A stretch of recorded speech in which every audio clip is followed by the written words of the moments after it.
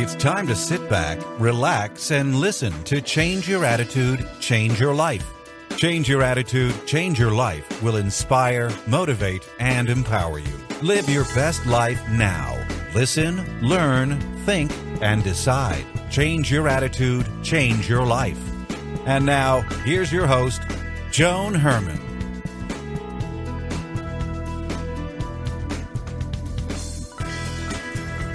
Welcome to Change Your Attitude, Change Your Life. I'm Joan Herman. Thanks for tuning in. Change Your Attitude, Change Your Life brings you interviews with some of the most inspirational and influential people in the world. It's our goal to educate and empower you so you can live your best life now. Thank you for taking time for yourself, and thank you for letting us be a part of your life. We have another great show for you today. Do you want to cultivate the building blocks of self-care? Would you like to confront the common roadblocks that we all face? Do you desire more peace and joy in your everyday life? Today's guest, Agapi Stassinopoulos, explains how to explore conflict areas such as relationships, money, self-esteem, and anxiety so you can learn to trust your creativity, keep your heart open, and connect to the bigger spirit that lives within you. Agapi is a best-selling author and speaker who inspires audiences around the world. She conducts workshops for Thrive Global to help change the way we work and live. Agapi is the author of the new book, Wake Up to the Joy of You, 52 Meditations and Practices for a Calmer, Happier Life. Welcome, Agapi. Thank you so much for joining us. Thank you so much, Joan. That's such a beautiful introduction. I think you kind of captured some of the things that I am really aiming to do out there with people and help each one of us become more connected to the source of who we really are. Well, Agapi, in your new book, Wake Up to the Joy of You, you've written this with the goal of helping people live a more joyful life. And I think you'll agree, people today are searching for joy. Why do you think this is happening? I think people out there, Joan, are searching for meaning and happiness. And I think they forget that joy is really an innate quality that we all have as children, and we all know joy and we feel it when we experience it or we see it. But I think what happens is we have so many pressures in our lives that really stop us from experiencing it. And a lot of the pressures are self-imposed, and they're pressures that we adopt from society, from our parents, from the people around us. And we lose our own sense of connection to something that is so much available to us 24/7. I always say that joy is who we are. And underneath all the beliefs and all the limitations and all the judgments that we do in ourselves, joy is always there. It's like a bubbling river. But we need to really examine and question ourselves what really robs us from our joy. And the bottom line about how you get to your joy is gratitude. Because, Joan, you know that when you are grateful, your energy flows and you're not taking things for granted. And part of the problem, I think, is that we take so many things for granted in this world. I think many people live their life from this place of lack, that there isn't enough. And because of that, they're always in fear. You know, they're not coming from a place of abundance. Oh, my God, you're speaking, I feel like I'm listening to myself. Because I speak about that all the time. Mm-hmm. All the time I speak about, yes, that we are living in a permanent way of scarcity. Right. And when that happens, you're always striving to get more of something. It's all those external things, more things that you're accumulating, more wealth, a bigger car, a bigger house. And all of those things rob you of that inner peace and joy. Yes, yes. Also, we compare ourselves, Joan. You know, we compare ourselves. We don't really know what they're feeling or what they're experiencing, but we just look at how many people are comparing themselves to people's lives in Facebook. Right. You know, and you know, you go into Facebook and you see people's vacations and people's what they're eating and their kids and you see the lives that are not real. We don't really know what these people are feeling, they're experiencing, how they wake up in the morning, but it's all an image that we get trapped into. We have 37.2 trillion cells in your bodies. Compare that to the 400 billion stars in the galaxy.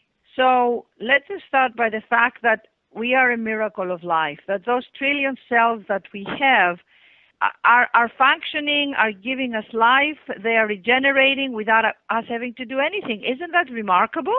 If you ever feel insecure, insignificant, or inadequate, remember that there are more cells in your body than stars in the galaxy. But when a negative thought or a belief takes over you, you start to not think, oh my God, I'm alive, I'm well, I'm breathing. Something extraordinary is breathing through me, right? Because I have nothing to do with my breath. My breath is given to me freely by life. And that's why I think now more and more people are starting to meditate and finding a source of calmness, because there is a spiritual awakening happening on the planet where people are becoming less materialistic and more driven to become more spiritually aware. Agapi, you and I have both been through adversity in our life, and like so many other people, we've been knocked down and we've had to reinvent ourselves, and we've learned that things don't always go as planned. And you speak about something called grace and disappointment.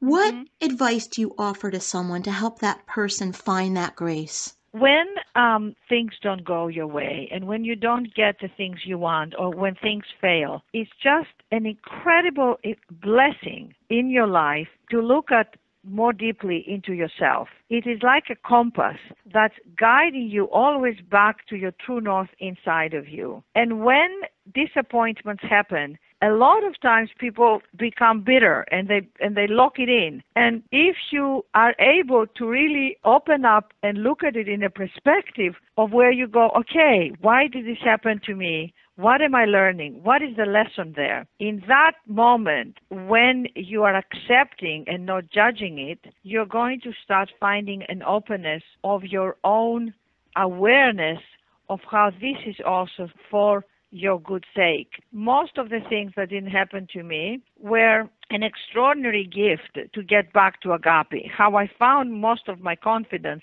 is because I had to find out the stuff I'm made of. You know, we are resilient. I mean, look at how the really what you would call tragic things, loss that happened to you, and betrayal and disappointment. And you just said, I'm going to turn this around. And how you did that? It's because, as my mother used to say, you changed the channel. My mother had this thing that says, you've been playing the disappointment channel for too long. It's time to change the channel.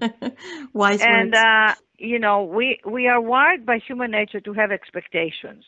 You want things to work out a certain way, your way. You plan and imagine the desired outcome and attach your own fantasies to the experience. You tell yourself stories about how things should happen, and when the reality doesn't match, you feel let down and experience a loss of energy. So disappointments are a way to show you how you are conditioned to have these expectations. And when you start to go away from the expectations, you get back to you. You get back to your power, your ability to create.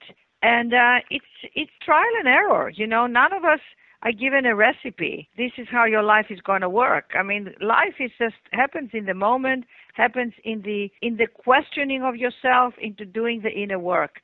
And you start to realize that in every adversity is hidden a blessing. The book is Wake Up to the Joy of You, 52 Meditations and Practices for a Calmer, Happier Life, and the book is available now.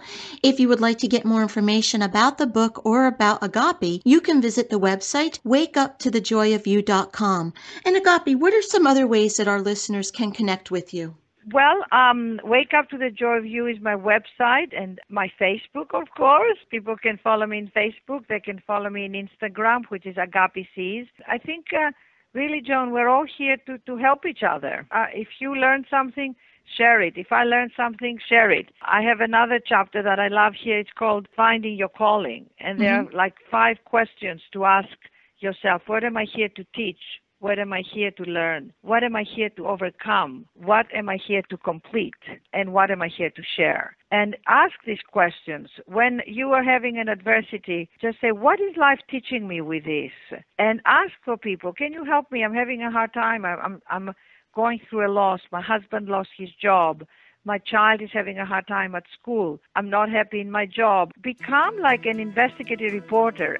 And ask people, how do you do it? How did you do it? Then you start to elicit their wisdom. Agapi, thank you so much for being here. You are so inspiring and your work changes lives, and I am just so grateful that you are here with us today. Joan, thank you so much, and I feel like you have so much to offer to people, and thank you for doing your work, and I send you my love and all my good wishes that your days will be blessed. And once again, the book is Wake Up to the Joy of You, 52 Meditations and Practices for a Calmer, Happier Life. We'll be right back. Wake up to the joy of you. Yes, wake up to the joy of you. Look in the mirror and say, good morning, and say your name. Good morning, Agapi. Wake up to the joy of you. We'll be right back. Hi, this is Joan Herman, host of Change Your Attitude, Change Your Life. Did you know that Change Your Attitude, Change Your Life has a free monthly digital magazine that can be read online or emailed to your inbox? Every month, nationally recognized leaders in their field provide information to educate, inspire, and motivate you. We believe in a holistic approach to life, incorporating mind, body, and spirit. Check out a copy of Change Your Attitude, Change Your Life 24/7. Visit cyacyl.com and be sure to tell your friends.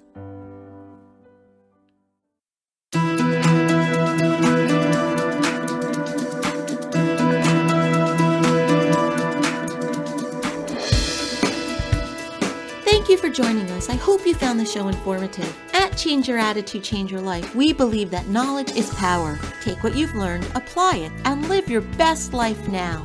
Remember that the information provided are the opinions of our guests and should never replace the advice of a professional who knows your personal situation. If you'd like more information, visit our website, cyacyl.com. While on the site, listen to past shows on demand, read our digital magazine, take part in the book club, check out our team, and be sure to follow the show on social media. Until next time, this is Joan Herman. Thanks for tuning in.